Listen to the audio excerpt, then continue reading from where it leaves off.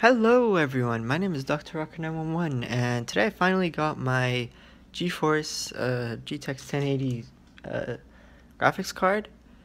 This is the ASUS Strix ROG version. This took a long time to come. I ordered it like 2 weeks ago and it's been on back order since.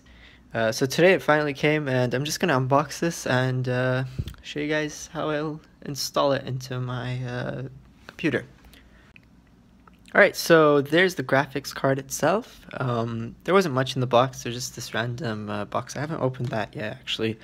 So here's the back. There's some RG lighting there, and there's also some on these little things. I don't know what they're called. Those are LEDs as well. So let's just get this installed. So I just opened this box here. There's pretty standard things, just some, well, these are pretty cool. There's just some fabric cable ties, and this is just this game World of Warships code, I think. I don't know if there's actually a code. Oh, there's no code. A setup guide and a CD, I think probably with the drivers. You can just get those online. And this power converter, which I don't need. I have 2 power cords ready for my power supply. So I got my 2 VGA power cords from my power supply. Keep in mind the power supply I'm using is fully modular, so you know, there are different models. So just keep that in mind. So as you can see, these are 8-pin, but you can just detach. What's on this side? Oh, I can't find it. Okay, yeah, you can just attach the power, like one of them, to get a 6-pin one, because the one on this actually, it has the power on this is one 6-pin and then another 8-pin one. Alright, so we're gonna use the fastest 16 times PCI lane, which is just at the top there. Doesn't really matter. I've checked online against the 8 times, but I kind of like it to be up there. So we're just gonna remove 2 of these slots because it's a dual slot card, and we'll just let's get back. Alright, so now that we've removed 2 of these slots, I'm just gonna place the graphics card right in there. I think I'm actually gonna turn my PC over just so it's a bit easier to reach inside and all. I'm gonna take the plastic coverings off first, I think, and we're just gonna slide it into this PCIe slot. Oh, it goes that way. Alright, so it's open now, and I'm just gonna put my PC sideways just to make it easier. Alright, so just turn my PC sideways now. It's a bit easier to gain access to this, and just installing it won't at least bend a bit when you're putting it in until you screw it in. So I'm just going to be installing it now. Alright, so just one thing is just make sure that you remove this. It's pretty straight. It's pretty obvious, but just be wary of that. Alright, so I just realized I messed up.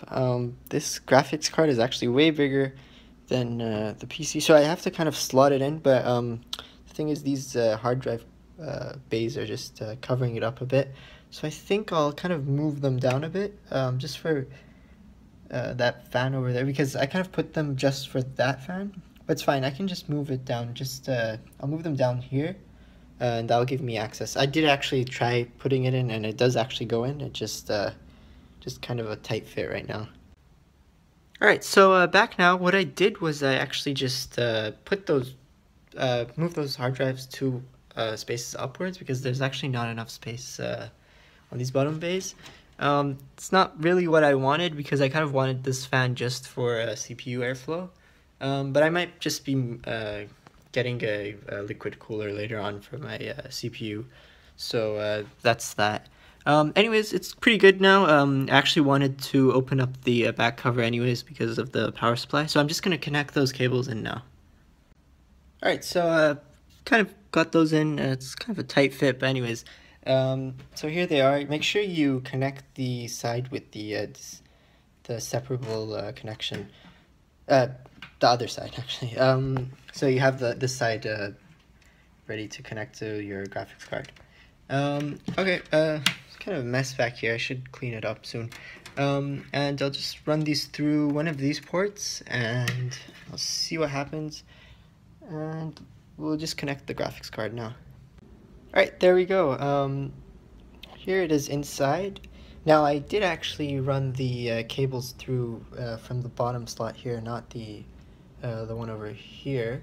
It was just kind of the way it fit. It fit better if it went in that way.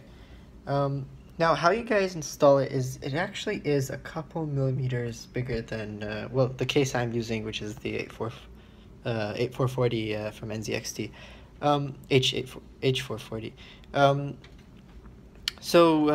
This panel here kind of blocks it. What you can do is just slide it in through